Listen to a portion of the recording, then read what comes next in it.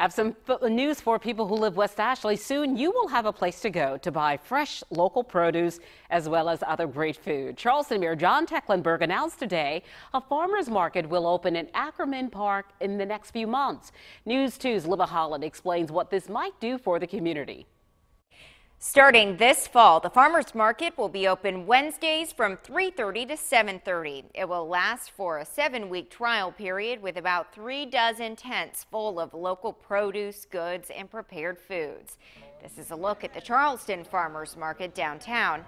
Mayor Tecklenburg spoke at today's press conference and hopes the West Ashley Farmers Market will be similar to the one downtown and have a similar effect on the economy. It will provide a venue and a incentive for revitalization West Ashley, and it's going to provide just a gathering place for folks West Ashley to come together and have some fun. So I'm so looking forward to it. There is a shopping center next to Ackerman Park, and Mayor Tecklenburg also says he hopes this farmers market will help the revitalization effort there. You can also expect live entertainment at the market too, brought to you by the city's Cultural Affairs Office.